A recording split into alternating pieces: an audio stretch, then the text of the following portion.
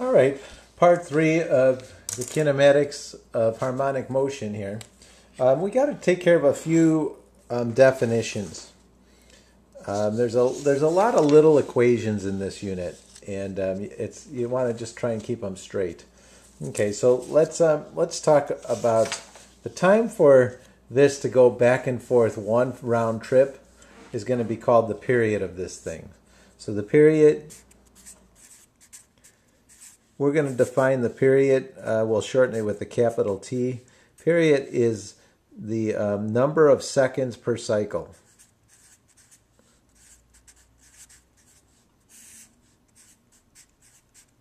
Or the time for one round trip. But it will be in seconds usually. It'll be seconds per cycle.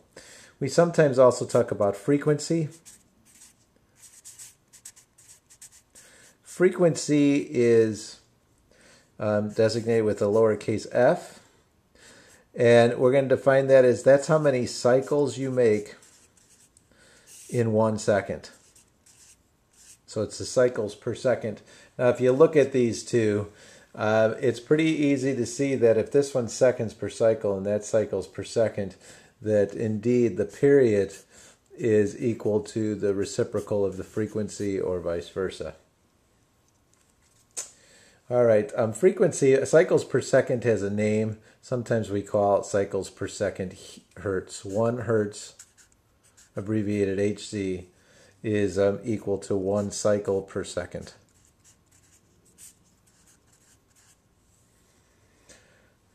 All right, there's one more term that we want to know, and that's called the angular frequency. An angular frequency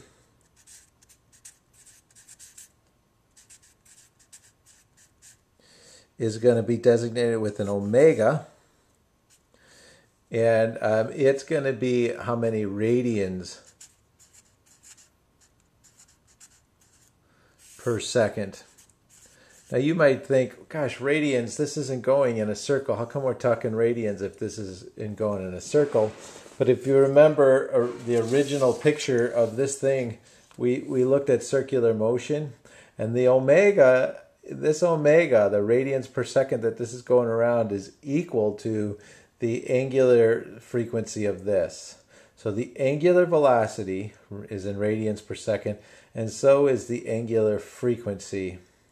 Now it might bother you that this isn't going in this one's not going in a circle, and we're still saying it has some radians, but 2 pi radians is 1 cycle.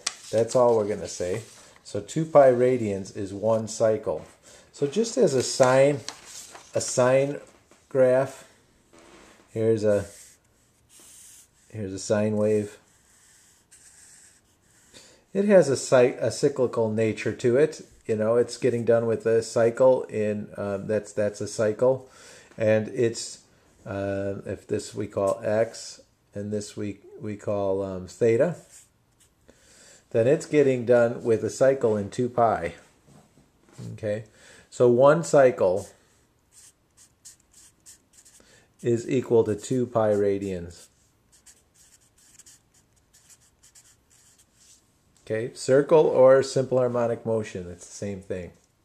Okay, now let's take a look then. We can say that omega was delta theta over delta t. But how many radians do you go around in one period? If you go 2 pi radians,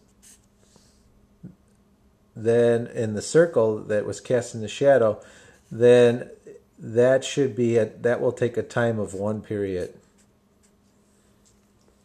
So 2 pi radians per second, this is called the angular frequency.